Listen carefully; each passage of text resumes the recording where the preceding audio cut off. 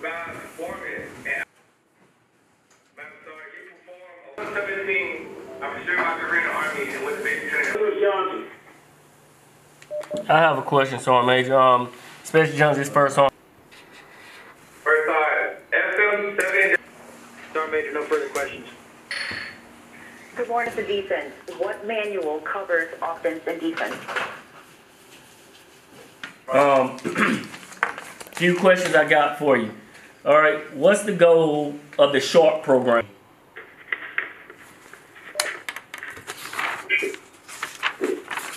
What is the purpose of an AAR? So sorry. Go on.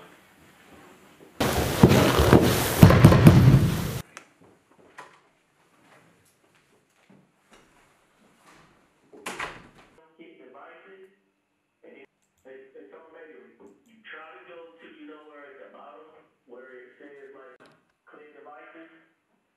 Okay. It should say mic. You pause for a minute. You step outside. Regardless of the situation in which I found myself.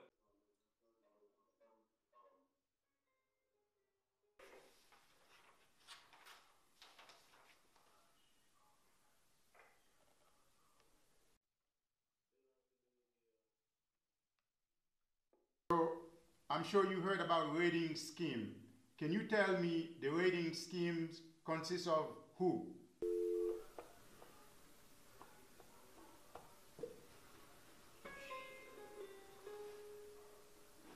More specific.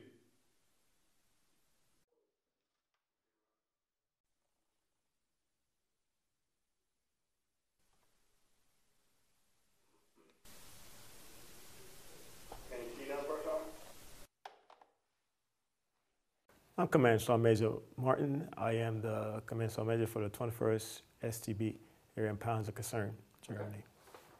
So today we're taking a different approach to conduct a promotion board. So due to the current environment, which COVID-19 and the social distances, we will conduct a promotion board virtually today.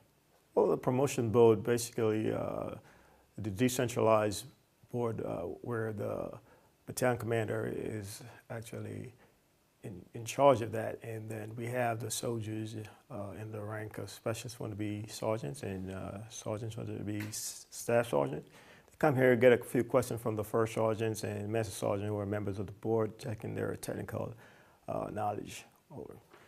So the promotion board entails first you have the soldier who want to advance to sergeant, staff sergeant, and they will come in front of a panel board members, master sergeant, first sergeants, consists of 5 asking questions and testing their basic knowledge. And they will get a go or no go, and they will be recommended for promotion at the end. Of my 23 years of service, I have never conducted a virtual promotion board.